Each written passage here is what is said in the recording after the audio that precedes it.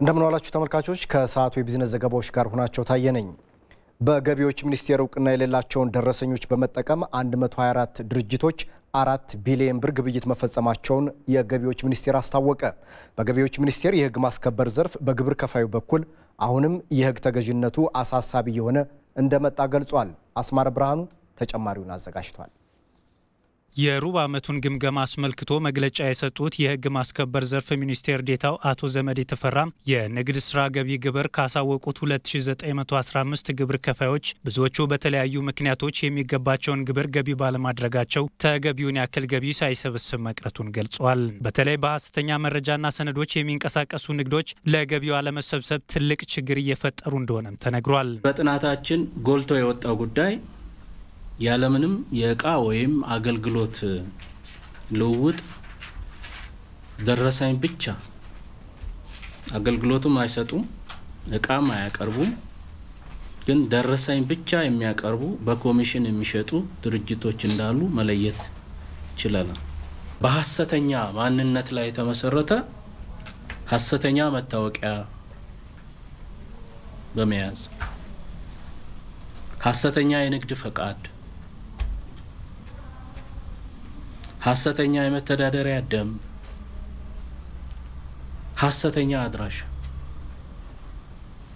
ሐሰተኛ ማንነት ላይ የምንለው ለዛ ቁጥራቸው 124 በሚሆኑ ድርጅቶች ስም የተቆረጡ የግዢ ደረሰኞች በሚኒስቴር መስሪያ ቤቱ የማይታወቁ በመሆናቸውና ይህም ሌላው ችግር እንደሆነ ሚኒስቴር ዴታው አቶ ዘመዴ ተፈራ ገልጸዋል በርካታ አሉ እያጣራን ነው ነገር ግን አሁን በተጨባጭ የደረስንባቸው ቅድም ባልኳቸው ሐሰተኛ ደረሰኝ ሐሰተኛ መታወቂያ ሐሰተኛ አድራሻ ሐሰተኛ የንግድ ፈቃድ አውጥተው ደረሰኝ በመሸጥ ላይ የሚተዳደሩ 124 ድርጅቶች በተጨባጭ ለይተናል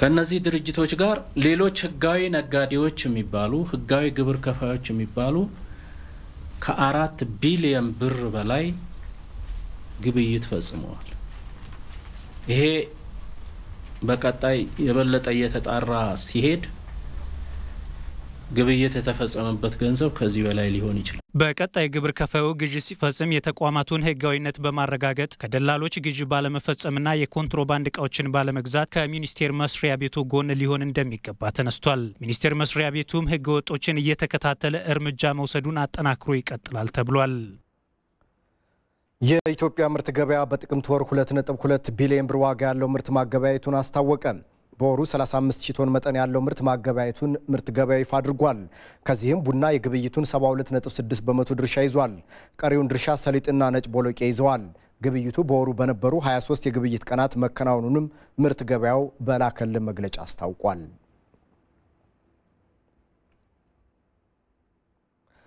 በ2010 በጀት ዓመት 102 ሚሊዮን ብር የሚገመቱ የተለያዩ የኮንትሮባንድ ዕቃዎችን በቁጥጥር ስር መዋሉን በገቢዎች ሚኒስቴር የድሬዳዋ ቅርንጫፍ ጽሕፈት ቤት አስታወቀ የድሬዳዋ ከተማ ኮሙኒኬሽን ቢሮ ያደረሰንን ዘገባ ሂሩት አልታሰብ እንደሚከተለው ታቀርበዋለች በገቢዎች ሚኒስቴር የድሬዳዋ ቅርንጫፍ ጽሕፈት ቤት የኮንትሮባንድ ንግዶችን ለመከላከል በድሬዳዋ በምዕራብና ምስራቅ ሐረርጌ በሐረር እንዲሁም በሶማሌ ክልል ሽንሌን ጨምሮ በ2010 በጀት ዓመት 95 ሚሊዮን ብር የሚገመት ገቢ ኮንትሮባንድና 5.3 ሚሊዮን ብር የሚገመት ወጪ ኮንትሮባንድ ዕቃዎችን በቁጥጥር ስር ማዋል መቻሉን ገልጿል የቅርንጫፍ ጽሕፈት ቤቱ ኃላፊ አቶ መንግስቱ ተፈራ በተያዘው በጀት ዓመትም በባለፉት 3 ወራት ውስጥ 7.7 ሚሊዮን ብር የሚገመት ገቢና ወጪ የኮንትሮባንድ ዕቃዎችን መያዛቸውን ተናግረዋል በሩብ ዓመቱ 7.75 ሚሊዮን የሚገመት ወጪና ገቢ ኮንትሮባንዶች የኮንትሮባንድ ዕቃ ተይዟል ማለት ነው ኃላፊው ህገወጥ ንግድ በሀገር ኢኮኖሚ ላይ የሚያደርሰው ተጽዕኖ ከፍተኛ በመሆኑ ህብረተሰቡ በኮንትሮባንድ ንግድ ላይ ተሰማርተው የሚገኙ አካላት ከድርጊታቸው እንዲቆጠቡና ህጋዊ ስርዓቱን ጠብቀው እንዲሰሩ የበኩላቸውን ሚና እንዲወጡ ጠይቀዋል ከዚህ ተግባር ይሄ የሀገርም የህብረተሰብም የጤናም የሀገሪቷን ሰላምም እና ልማትን የሚጎዳ መሆኑን ተገንዝበው ከዚህ ድርጊታቸው እንዲቆጠቡና ወደ ህጋዊው ንግድ መንግስት በዘረጋው የህጋዊ ንግድ ስርዓት ውስጥ ገብተው የንግድ እንቅስቃሴያቸውን እንዲያደርጉ ነው መልእክት ማስተላልፈው በተያዘው በጀት ዓመት የገቢዎች ሚኒስቴር የድሬዳዋ ቅርንጫፍ ጽሕፈት ቤት 4.8 ቢሊዮን ብር ለመሰብሰብ አቅዶ እየሰራ እንደሆነም ተነግሯል በአርጀንቲና የስጋ ኢንዱስትሪው በከፍተኛ ደረጃ እያደገ መምጣቱ ተገለጸ። ኢንዱስትሪው የሀገሪቱን የኢኮኖሚ ቀውስ ለመፍታት የበኩሉን ሚና እንደሚወጣም ታምኖበታል። አልጀዚራ ዘግቦታል። አባዲ ዊናይ እንደሚከተለው ያቀርበዋል። ጣራ የነካ የኑሮ ውድነት፣ ከፍተኛ የበጀት ጉድለት፣ ሰፊ ቁጥር ያለው የስራ አጥነት መጠን የደቡብ አሜሪካዋ ሀገር አርጀንቲና አሁን መለያዋ የሆነ ይመስላል። በሀገሪቱ መልካም የሚባል የኢኮኖሚ ዜና መስማት ከባድ ነው ይሉታል የምጣኔ ሀብት ባለሙያዎች። በተደጋጋሚ ከዓለም አቀፉ የገንዘብ ተቋም IMF ብድር በመቀበልም ትታወቃለች። አሁን ላይ ግን በአርጀንቲና የስጋ ኢንዱስትሪው እያደገ መጥቷል። የስጋ ምርቷን ወደ መካከለኛ ምስራቅ አውሮፓና ቻይና ሀገራት በመላክ ኢኮኖሚዋን ለመታደግ ጥረት ማድረግ ጀምራለች። የምርቱ መጠንም ባለፉት ወራት ብቻ በ50 በመቶ ጭማሪ አሳይቷል። ሮዶልፎ ኮንስታንቲኒ ላለፉት 10 ዓመታት በስጋ ኢንዱስትሪው ላይ ተሰማርተዋል። እሳቸው እንደሚሉትም አርጀንቲና ስትከተለው በነበረው መልካም ያልሆነ የኢኮኖሚ ፖሊሲ ብዙ ጥቅሞችን አጥታለች። የአርጀንቲና የከብት ዝርያዎች ልዩ ናቸው፣ በዓለማችንም ታዋቂ ናቸው። ሀገሪቱ ታዲያ ብዙ የስጋ ምርት ወደ ውጭ መላክ ትችል ነበር። ግን የቀድሞ መንግስት ተግባራዊ ባደረገው ፖሊሲ ምክንያት ኢንዱስትሪው ክፉኛ ተጎድቷል። አሁን ቀስ በቀስ እያንሰራራን ነው። የስጋ ምርታችንን ወደ ተለያዩ የዓለም ሀገራት ለመሸጥ ዝግጁዎች ነን። በአርጀንቲና ያለው ሰፊ መሬትና ተስማሚ አየር በደቡብ አሜሪካ ተመራጭ የሆኑ ዝርያ ያላቸው ከብቶችን ለማሳደግ አስተዋጽኦ አለው። ይህ ደግሞ ሀገሪቱን በስጋ ምርት ኤክስፖርት በዓለም አቀፍ ደረጃ ተመራጭ ያደርጋታል። ነገር ግን አርጀንቲና ስትከተለው በነበረው የኢኮኖሚ ፖሊሲ ምክንያት ወደ ውጭ የሚላከው የምርት መጠን በከፍተኛ ደረጃ ቀንሶ ነበር። ማጓል ሻሪቲ የስጋ ኢንዱስትሪ ምክር ቤት ኃላፊ ናቸው።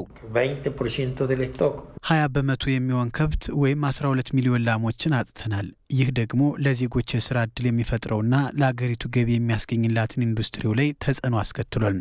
በዘርፉ ችግር የነበረው ወደ ውጭ በከፍተኛ ደረጃ ሲላክ የሀገር ውስጥ ዋጋው ይወደዳል። በዚህም በኤክስፖርቱ ላይ የህግ ማዕቀፍ ተዘጋጅቶ ነበር። ባለሀብቶችም በዘርፉ ላይ መዋዕለ ንዋያቸውን ፈሰስ እንዳያደርጉ አድርጓል። አሁን ላይ የኢኮኖሚ ቀውስ ቢቀጥልም የስጋ ኢንዱስትሪው ግን በጥሩ ደረጃ ላይ ነው። ለዚህም መንግስት በሀገሪቱ የሚመረቱ ምርቶችን ወደ ውጭ ለመላክ ዘመቻ ጀምረዋል። ዳንቴ ሲካ የአርጀንቲና ምርቶች ሚኒስትር ናቸው። እውነት ነው። ብዙ የአርጀንቲና ኢንዱስትሪዎች የሀገር ውስጥ ተጠቃሚ በማጣታቸው ፈተና አጋጥሟቸዋል። የፋይናንስ ችግርም አለ። ግን ይህ ለአጭር ጊዜ ብቻ የሚቆይ ነው ብለን እናምናለን። ምክንያቱም እንደ ስጋ፣ እህል፣ ጫማና ሎሚ የመሳሰሉ ምርቶችን በከፍተኛ መጠን ወደ ውጭ እንደምንልክ ተስፋለን። የቢሮክራሲ ስርዓታችንን እናሻሽላለን። ይህ ደግሞ ብዙ ኤክስፖርት እንድናደርግ ያግዘናል። አንድ የአርጀንቲና ዜጋ በአመት በአማካይ 58 ኪሎ ግራም ስጋ ይመገባል። ምርቱም ኢኮኖሚውን በመደገፍ የመገበያያ ገንዘብ የሆነውን የፔሶ ዋጋ ከፍ ለማድረግ የራሱ ሚና እንደሚጫወት ተስፋ ተጥሎበታል። አልጀዚራ እንደዘገበው። ተመልካቾች ለሰዓቱ የነበረን የቢዝነስ ዘገባ በዚህ ተጠናቋል። ጌታቸው መረጃዎችን ጨርሻለሁ። ሁላችሁ አመሰግናለሁ። መልካም ቀን ይሁንልህ። እኔም አመሰግናለሁ።